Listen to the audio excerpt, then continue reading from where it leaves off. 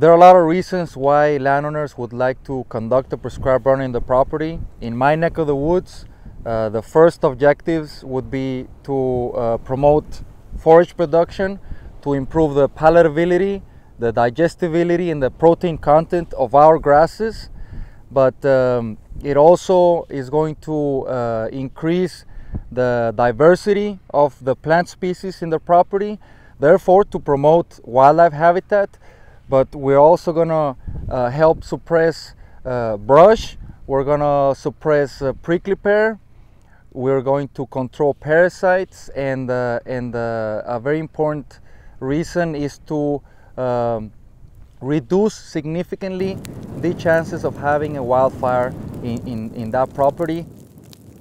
Our goal for this burn was to try to use this as another aspect of wildlife management, and to try to reintroduce or support native grasses and help bring some of the native grasses back here. That's the primary goal that we had.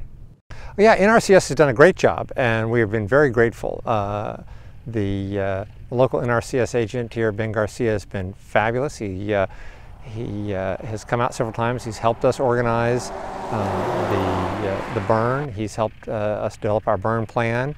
He's helped identify the areas that would be most productive for the burn, and frankly managed our expectations as to what was realistic that we could accomplish. That is to say, bringing back some of the native grasses, and what wasn't going to be realistic, that is to say, don't think you're going to get rid of all your mesquite because you're doing a burn. It's a fairly inexpensive practice, and it's what our prairies really evolved under. They evolved under a regime of periodic heavy grazing, rest, drought, and also fire. Not necessarily prescribed fire, but fire nonetheless. I would say I was confident, but always cautious.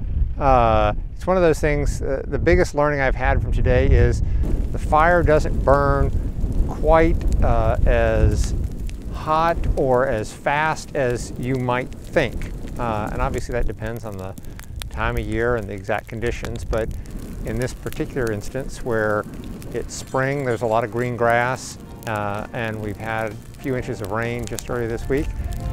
Our problem was not that everything caught on fire, it's that we couldn't get parts of it to burn. So I certainly was cautious at the beginning, and we've learned a lot about it. I found it to be, so far, great. You know, I mean, the real proof is going to be to come back in 6 months and see what it looks like then. But it was well organized, well planned, under control, and my wife will be pleased to note it did not, in fact, burn down any of the trees, which she was a little concerned about.